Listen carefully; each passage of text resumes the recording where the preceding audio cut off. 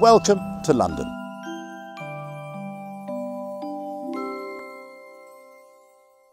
Welcome to the History Lord channel. You join me here once again in my den in the east of London. Now today I'm going to talk about a local Grade 2 listed building which is actually a cricket pavilion. It's been a pavilion, or been a cricket ground, since 1885 and it was originally the home to Essex County Cricket Club. The cricket club themselves were formed in 1876 and after an advertisement was placed in a local newspaper and they formed there. They used to play their home matches in Brentwood, but in 1885 they were looking for a new bigger ground and they came to Leyton.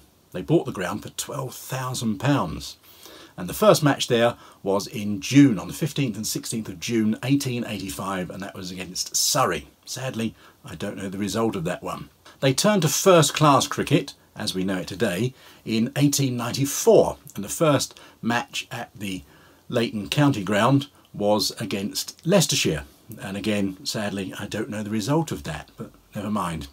It was in 1895 that a different sport arrived at the county ground for a one-off match, and that was a football match between Woolwich Arsenal, who were south of the river and then eventually migrated to Highbury, north of the river, and they played Leicester Fosse.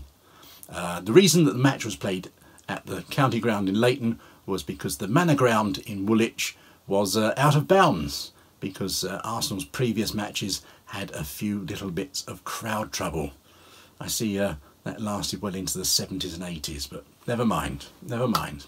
Now the ground itself had a capacity of 8,000, but by around about 1922-23, Essex County Cricket Club were having a few financial problems. So they sold the ground at Leyton, but continued to lease it. So they raised the money to continue, and they stayed there for another 11 years until 1933. However, there were county matches there until 1977.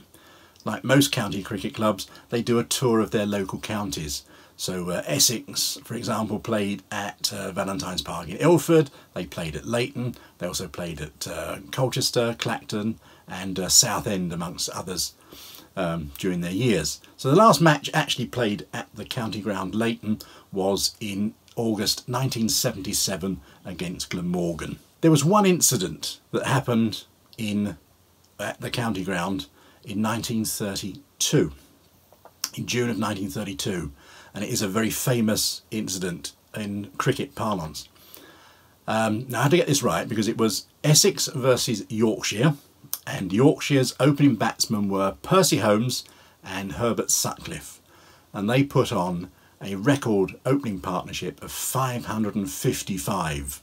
I think it was Sutcliffe who eventually got bowled out and they declared for 555 for 1, and they went on to win the match by an innings and quite a few runs that particular match. There is a blue plaque to celebrate this achievement, and that is actually on the old Pavilion building. These days it is still a cricket ground for local clubs, but it also doubles up as a concert venue occasionally.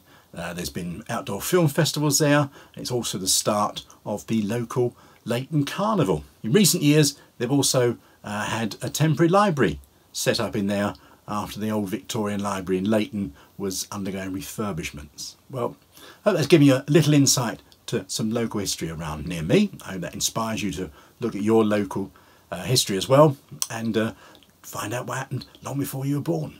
Now if you do like the video, then please give it a like. If you like the channel, please subscribe, and if you want to know when the videos are uploaded, then push the little there's a little button down there with a bell on it, and that gives you notifications. And if you want to find out what I do when I'm not talking to cameras on my own in my little den, then go to my website historylord.co.uk and you can find out about my walking tours of London. Hopefully they'll be starting again very soon. In the meantime, I'll see you soon. Take care.